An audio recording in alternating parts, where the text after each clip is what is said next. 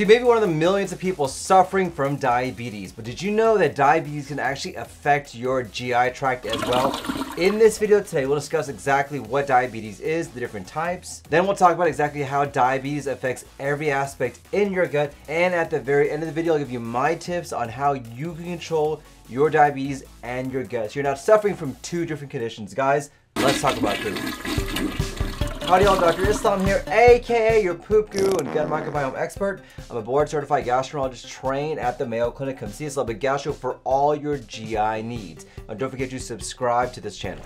Diabetes is a complication we're seeing as a consequence of our diet. When we're eating such a crappy diet full of carbs, sugars, and starches, it affects your gut, it affects your body, and one of the consequences of that is diabetes. Now, in general, what diabetes is that it is a condition that actually affects your pancreas and the production of insulin. Insulin is a necessary hormone to actually metabolize sugar, so you're not full of sugar on your body, which can lead to long-term complications. What happens when you have diabetes is that your insulin production or sensitivity is impaired, meaning you're not able to metabolize that sugar and fat as effectively, leading to a host of problems and complications. Now, there are three main types of diabetes you should be aware of. First one is type 1, which is typically an autoimmune disease. This is not as common as type 2 diabetes, but it's something we should talk about. So type 1 diabetes is actually an autoimmune disease in which your body actually attacks the pancreas. And by doing that, it destroys the cells that produce insulin. This means, in essence, your body cannot produce insulin, which is a hormone that's necessary to regulate blood sugars. So usually we find diabetes type 1 in those individuals who are very, very young and also very, very skinny. Because this is an autoimmune disease,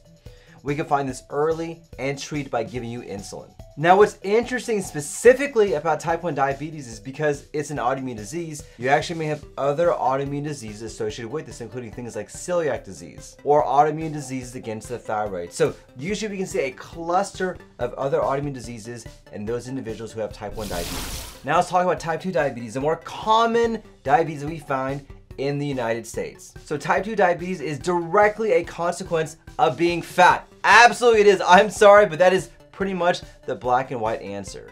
The more obese you are, the more you're eating really bad food, having really bad carbohydrates and sugar, the more it's going to affect your pancreas to lead to type 2 diabetes. Now, in type 2 diabetes, the concept is the same. As you get bigger, as you get more obese, as you have more inflammation going on in the body, that can also destroy the cells in the pancreas to destroy insulin. Now, your body can still produce insulin, but it's not as effective and not as sensitive. And the consequence is the exact same as it is for type 1 diabetes. You have all that sugar running around your body with nowhere else to go, producing fat, more obesity, and more complications. Now, the third type of diabetes is gestational diabetes, which in essence is diabetes you get whenever you're pregnant. Now, during this type of diabetes, your body cannot produce enough insulin to meet the demands of both the baby and the mother. Once again, it's not as common as type 2 diabetes, and it's limited to those who are pregnant, but the effect is the same. So how exactly does diabetes affect your gut? It pretty much affects every portion, every organ of your GI tract. We know from my patients that uncontrolled diabetes, it can affect the stomach directly,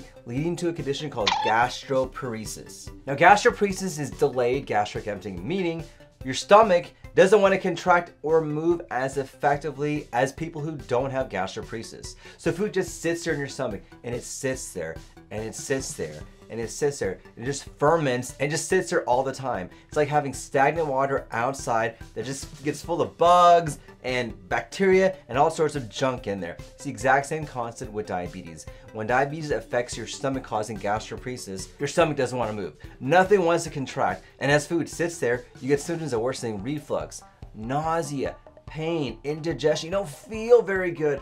And typically this occurs after you eat. And a lot of my patients who have gastroparesis suffer from a lot of different symptoms, including the ones I mentioned from above. But as you go down the GI tract, gastroparesis can also affect your small intestine as well. Your small intestine is an organ that's mainly used to help absorb nutrients. And as diabetes affects the small intestine, you get worsening absorption of nutrients, leading to a lot of other symptoms as well. In fact, a lot of my patients who have really bad diabetes, they have problems with absorption and metabolism of vitamins and nutrients. And these can lead to other conditions like small intestinal bacterial overgrowth, or SIBO, which is the predominant bad bacteria in your small intestine. And speaking of your gut microbiome, diabetes also affects the change in your gut microbiome. In our GI tract, in our gut microbiome, there's thousands, billions, trillions of bacteria, viruses, and fungi that are constantly battling for supremacy in your GI tract. What happens is when your diabetes is uncontrolled, when you have all this sugar in your small intestine, in your gut, the bad bacteria are, yes, they're so happy! They proliferate, they do their damage, and they destroy the good bacteria in your small intestine.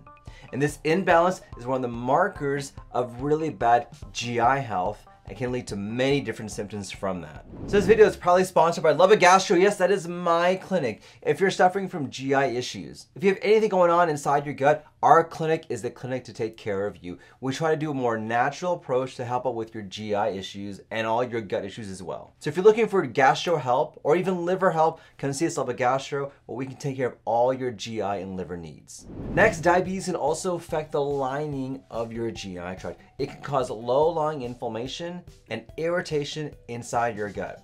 And this can manifest in many different symptoms, including condition you may have heard about, including leaky gut. And then lastly, diabetes can also affect your colon.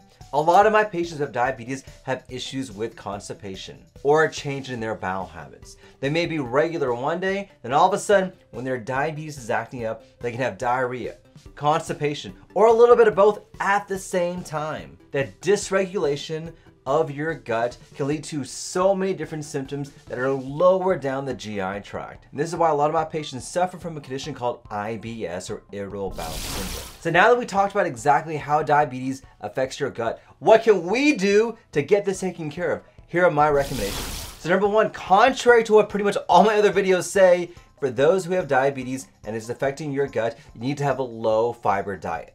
Yes, I know. This is one of the few exceptions in which we recommend low fiber. Here's why. Fiber tends to sit inside your gut because of how plentiful, but also how long it takes to digest that fiber. As food sits on your stomach or your small intestine, and you have worsening diabetes, it adds almost like a double whammy into your GI tract by causing your stomach to slow down even more than what it should be. So for a lot of my patients who have diabetes or gastroparesis, I tell them to be on a low sugar, low fiber diet. Number two is to have small, frequent meals throughout the day.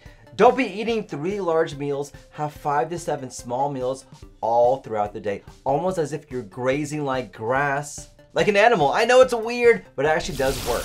Number 3, try to eliminate any extra sugar that you're ingesting in your diet. Your body already is full of sugar and inflammation because of your diabetes. Don't add gasoline to that fire by having more sugar on top of that.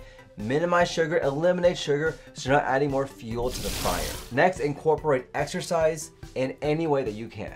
Did you know that exercise is literally the best thing, the easiest thing, and the freest thing, I don't even know if that's a word, for your gut and for your diabetes? We have seen studies after studies showing that exercise can help change your gut microbiome, but also change your risk factor for diabetes, and also can reverse diabetes as well. Diabetes is a condition which you can change by exercising. By doing that, you're able to reverse the damage going on inside your body. Next, manage your carbs. We know that carbohydrates can change your gut microbiome, can also change your risk factor for all the sugar and the risk factor for diabetes. Carb count, manage your carbs.